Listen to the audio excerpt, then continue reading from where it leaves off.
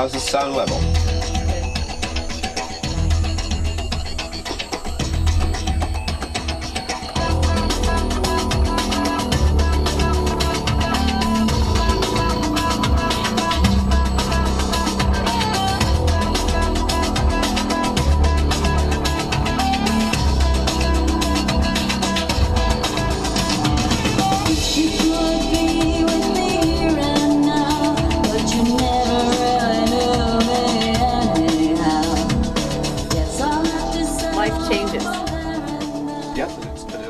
Doing that.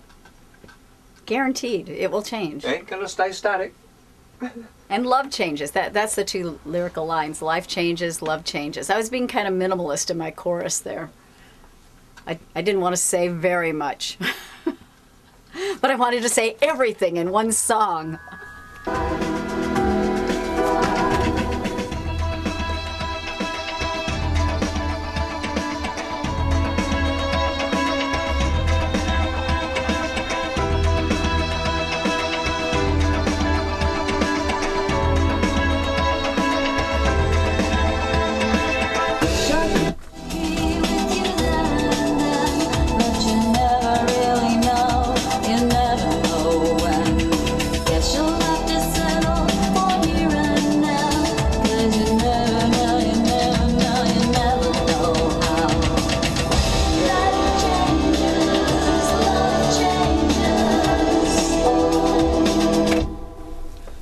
So maybe I could ask you, what do you think this song is about?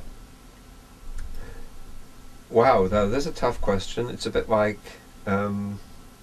what's this song all about? It's like, you know, to someone who didn't write it. Is it possible to get a knowledgeable and sensible answer from me? It's a bit like asking Don Rumsfeld, what happened to that $2.3 trillion that went missing from the Pentagon? He doesn't know. Anyway. Yeah, what is this song all about? Life changes, I guess. Could be about anything. Everything's in constant state of change. Nothing is constant, nothing is permanent. Everything is liable to change. It's because of the process of time. The Earth revolves around the sun.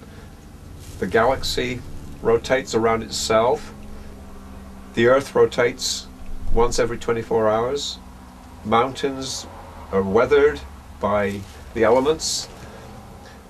The oceans erode the coastline. Everything's constantly changing.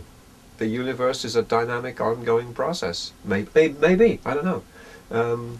Unless you wrote it on a more personal and specific impulse. Who knows?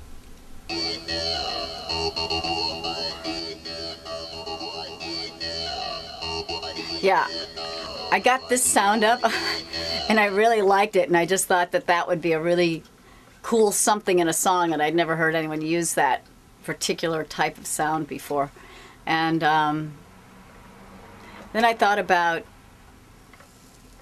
bells ringing, church bells, and people in autumn, and leaves blowing, and changes of the season, and people coming and people going. And so I hope when we do the video we can incorporate some of that. I also thought about past lives. I don't know if I believe in past lives. I certainly have a lot of past lives in this life, and a lot of different people that I've been or I can be. And so I think that'll also end up in the video. Oh, yeah. Oh, play the guitar solo for a second. This is just, we sent this track off to Ben, and of course, waiting anxiously for him to come back with something.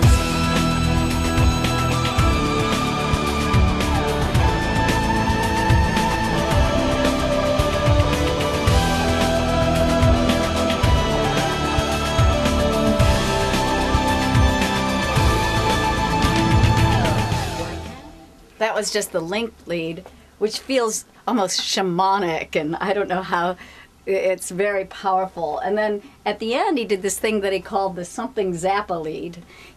Ben always names his leads, like the SpongeBob lead or the this or that lead.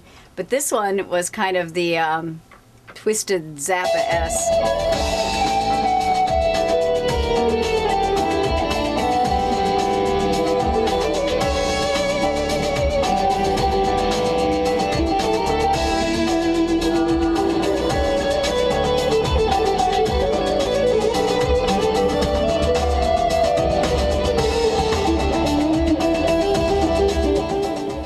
Where's one? Where is one? Who did that keyboard part that's in 1, 2, 3, 1, 2, 3, and 3 over the 4? Was that you or is that me? I'm sure it was me, but Yeah, I think it was you. I think Nick did that keyboard. We never know who did what part a lot of time.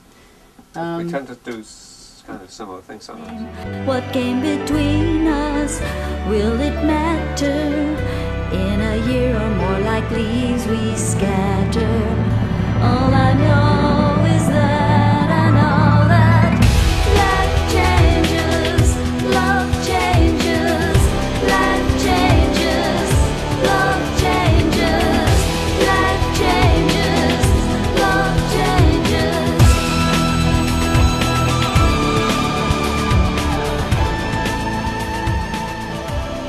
I put some vibey thing down there, and then he put the keyboard part. I don't know if the vibes are even still there. Again, this process. Oh, they are. They're the vibes that I put down.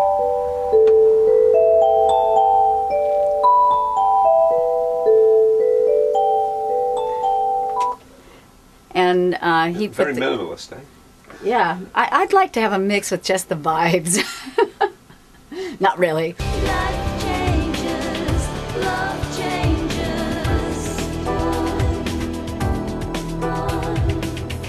Life changes, love changes.